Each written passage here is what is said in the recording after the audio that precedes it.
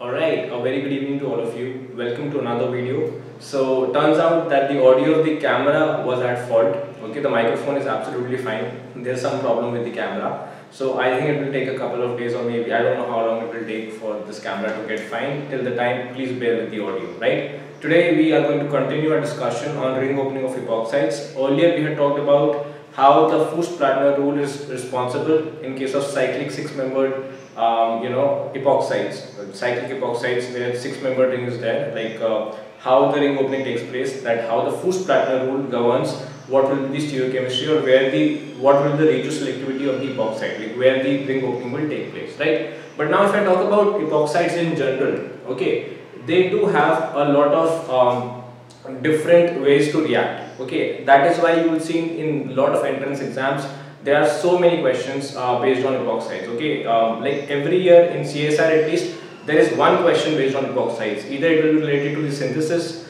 or it could be related to the ring opening. Mostly you will see the ring opening of epoxides, because once we talk about unsymmetrical epoxides, there is always there are two principles which govern how the ring opening will take place, whether it will take place from the more hindered side or the less hindered side, right? So we'll just look into those parameters. Now all of you know that if you have a simple epoxide, okay, if we have a simple epoxide, then obviously if we have any nucleophile, that nucleophile can come and lead to ring opening of the epoxide, and what product we will get? We will basically get nucleophile attached, and then it will form this. Okay, this will be the product. Sorry, this won't be there. So this will be the product, right? So this is the simple SN2 reaction will take place and the epoxide ring opening will take place. But now what I do is, if I make this epoxide somehow unsymmetrical, okay, let's say I substitute two methyl groups over here. Now this is where the question would arise. Now if I add a nucleophile, okay, then what is going to happen? Now if I add a nucleophile over here, the nucleophile can either interact and attack this less hindered side, or the nucleophile can attack the more hindered side. So these are the two possibilities, and we will get a different product because the epoxide now is unsymmetrical. Now this actually depends upon the conditions. Okay. Now generally a nucleophile will always prefer to attack the less hindered side. Okay. So if I show it to you by a different color, this is the less hindered side, right? This one over here is the less hindered side. So it will always like to attack the less hindered side. That is the general tendency of any nucleophile. It will try and attack the less hindered side. Okay. Now please remember two conditions. Okay. One is acidic. Okay. One is acidic, and the other condition is basic. Now the thing to remember is that in basic conditions, the nucleophile will have its normal tendency of attacking the less hindered side. Okay, in basic conditions, it will have its normal tendency to attack the less hindered side. But in acidic conditions, there comes a problem. Okay, in acidic conditions, what happens is first this oxygen will get protonated. Okay, so if I do the reaction in acidic conditions, so in acidic conditions, what will happen is first this epoxide will get protonated. Okay, this oxygen will get protonated and will form like a positive charge will be generated on this oxygen. Now because there is a positive charge generated on this oxygen, there will be a transition state generated where the positive charge will be generated on this carbon. Okay, like positive charge will be generated on this carbon also, and the positive charge will be generated on this carbon also in the transition state. Okay, so what it will lead to is, see, if you compare this positive charge and this positive charge, over here there are two methyl groups which are stabilizing this positive charge. Okay, so there is a positive or cationic intermediate that is formed, and this cationic, I am not sure whether it's a transition state or intermediate. I think it's a transition state. So whatever this cationic, I think intermediate. Sorry. So if once we have this cationic intermediate generated, what is going to happen is this positive charge on this particular carbon will be more stabilized due to the inductive effect. Okay, it depends on what substituents we have. But if right now for this example we have methyl substituent, so both the methyl substituents will stabilize this intermediate. Okay, so because this transition state or intermediate is getting stabilized, what is going to happen is that the nucleophile will, since nucleophile is what? It will try and attack the more electrophilic center. So since the positive charge over here is getting stabilized, okay, the positive charge over here is getting stabilized, the nucleophile in acidic conditions will prefer to attack the more hindered side because of this stabilization of the transition state. That once the nucleophile approaches this carbon, the positive transition state will get stabilized. Okay, you have to also imagine this nucleophile is approaching this carbon. So this complete transition state will be stabilized by the presence of the methyl groups. Okay. So in acidic, this is also sometimes referred to as the loose SN2 transition state. Okay. Sometimes it is also referred as loose SN2 transition state. Okay, loose SN2 transition state. Okay, TS I will write now. Okay, loose SN2 TS. Okay. Sometimes it is also referred to as loose SN2 transition state. So this is what happens, that in acidic conditions the regioselectivity kind of changes. Okay, but when we talk about the ring opening of epoxide, it is quite tricky. This is a very basic notion that in basic conditions it will undergo from the less hindered side, and the acidic conditions it will go from the more hindered side. Okay, this is the basic notion, not the more hindered side, basically the one which will be more stabilized, where the cationic transition state will be more stabilized. Okay, so this is the basic notion. But like I said, the nucleophile will always have the tendency to undergo ring opening from the less hindered side. Okay, the nucleophile will always have the tendency to undergo ring opening, or the epoxide will always have this tendency to undergo ring opening from the less hindered side. Okay, so sometimes it happens. I have seen some examples also in literature where even in acidic conditions the nucleophile is attacking from the less hindered side.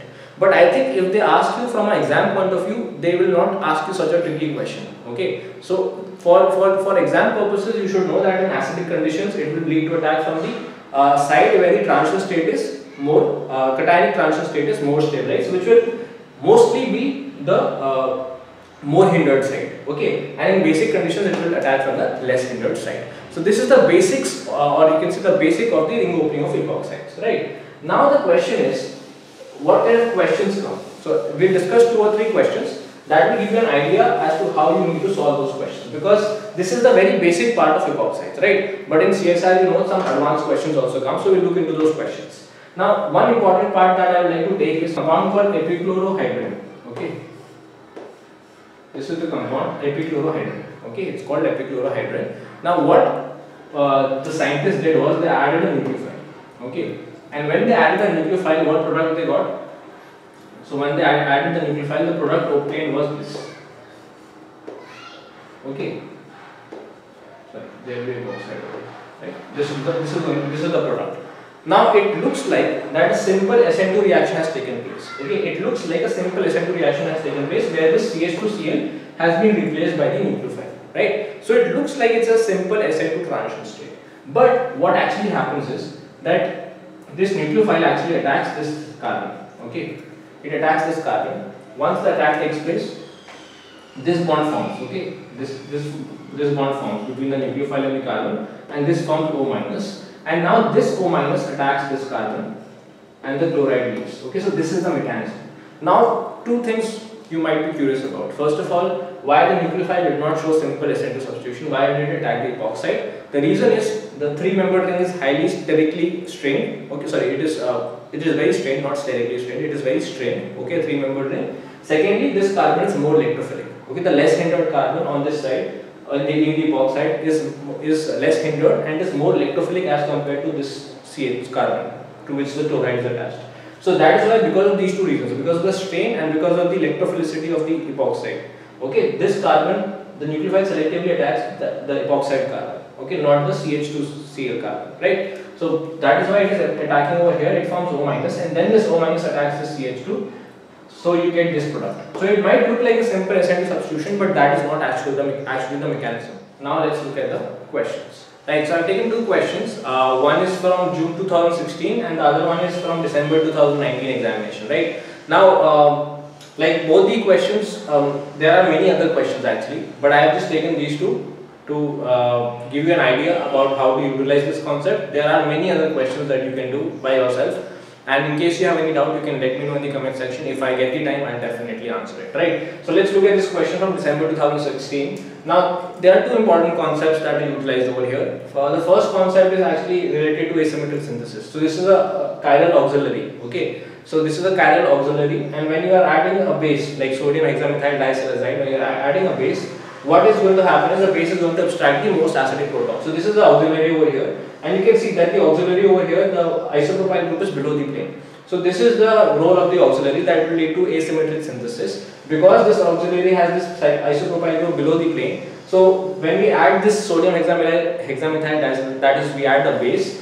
The base will abstract the most acidic proton, which is over here. Okay, so it is going to abstract the most acidic proton, which is over here, and will generate a carbon ion, which is going to be stabilized. Alright. Now once, or enolate basically. Once this carbon ion is stable, is generated, this is going to attack either this end of the epoxide or this end of the epoxide, right? So over here we have a OTS group, and over here I have a epoxide. So I told you that the epoxides are generally more electrophilic. Okay, right? So the same thing will happen. This carbon ion is going to attack this carbon, the electrophilic carbon. So the ring opening will take place. It will form O minus, and then this O minus will then attack this carbon over here. So what will be the product that will be generated? The product will look something like this. So we'll have the auxiliary. I'll just write the OUX over here, the auxiliary, and along with the auxiliary, we'll have this above the plane. Like I said, because of the isopropyl group present below the plane, this formation will take place from above the plane. So that is the role of this chiral auxiliary, right? So once you get this above the plane, so this is, so let's say this is this carbon, then the second carbon is this, okay, and then we have an epoxide generated over here, right? So the epoxide is generated over here.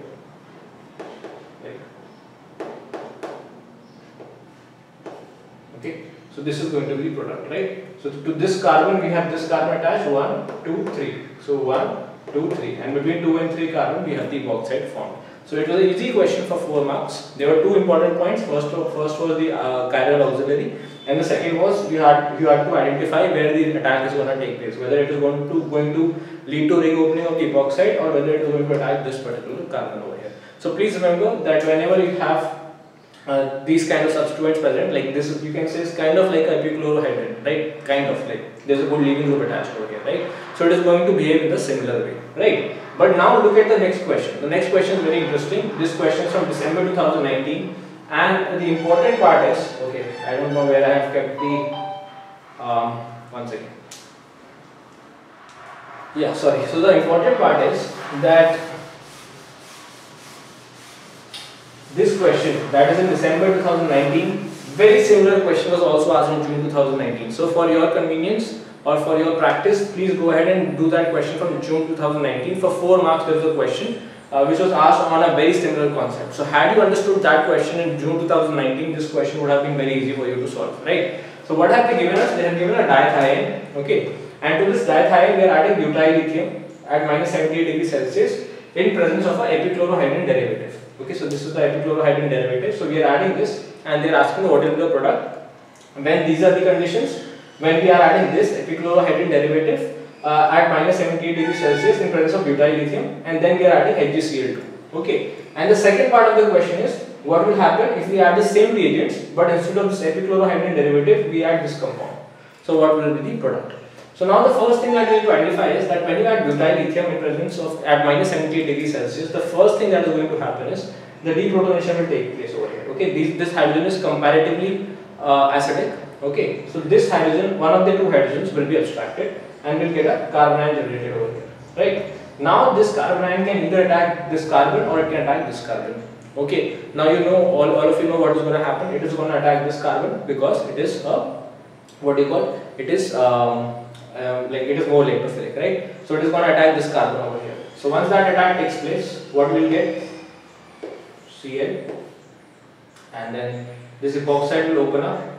Okay, first it will open up, then it will again attack, right? So we can write down over here O minus, then this carbon, and then to this carbon we have the dithiene attached. Okay, okay, fine. Now next what is going to happen is this O minus is going to attack over here. Okay, so what we'll get? We get the epoxide, right? And then we'll have this, and then we have the dithiene. Okay, then we have the dithiene.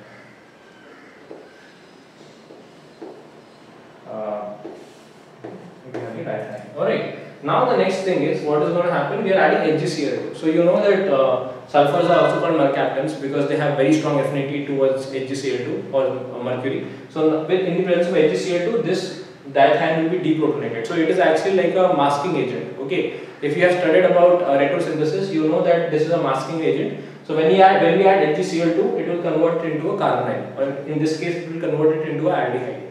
If we have a methyl substituent over here, okay, instead of simple this, if we have a methyl substituent over here like this, so then once the proton is abstracted, we will get a carbonyl, and then we will have a methyl over here. So once you add HgCl2, what you will get is a ketone, if we have methyl group present over here, what you will get over here is a ketone. Okay, you will get a ketone over here. Right? But since we have been given a simple diethiene, so this methyl group will not come and we get an aldehyde. Right? So in this case, we got a simple aldehyde. Now the same thing, what you have to do now is, instead of this epichlorohydrin, now what is given to us? Now it is given to us this compound. Okay. Now over here also similar thing can happen. That this minus will at first it will attack the electrophilic carbon of the epoxide. It will lead to ring opening. But now if you see, it will form 1, 2, 3, 4 membered ring. And 4 membered ring, you know, it is not kinetically feasible also, not favorable. Thermodynamically also it is very unfavorable, right? So it will not form a 4 membered ring. So now what is the case? So if it attacks over here, it will form a simple alcohol. It can attack simply this carbon and give SN2 substitution. Okay, the carbon is attached to bromide. Now you might question me that I just told you that it will not attack the carbon to which a halogen is attached because it is not as electrophilic. That even in case of epichlorohydrin also, there might be some compound where the SN2 substitution might be taking place at the carbon to which halogen is attached, right? But that will not be a major product. But in this case, maybe there is a 50-50% product, or it might be that the major product is the one where the carbon-bromine substitution is taking place because the epoxidation cannot happen later on, right? So that might be the reason behind it. So anyway, so what we will do is, now we will attack the simple carbon over here, right? So that's why it is important for us to see the substrate, what kind of substrate is given to us. Now it is clear to you for epichlorohydrin derivatives, like we saw for OTS also, epoxide attached to OTS, the previous question that we did, and then we saw for the epichlorohydrin derivative also in the same question for part A, that in those cases always the attack is taking place on the epoxide. But this is the case where the attack is not taking place on the epoxide, because once the attack takes place, this O minus that is formed, it cannot attack this carbon because it will lead to a formation of 4 membered ring, which is kinetically and thermodynamically not favorable. Okay. Anyway, so once that attack takes place, what do we get? So 1, 2, second carbon. Okay, first carbon, second carbon, and then we have the so there are 1, 2 carbons, right? 1, 2, and then we have the epoxide over here. Okay, and then we have the diethiene over here. Okay, and now what you are going to do? You are again adding HgCl2. You can see in the question, we are again adding HgCl2. So on again adding HgCl2, what we'll get? This will convert into an aldehyde. Okay, so this will convert into an aldehyde. So 1, 2, and then we have the epoxide. Okay, and this will convert into an aldehyde.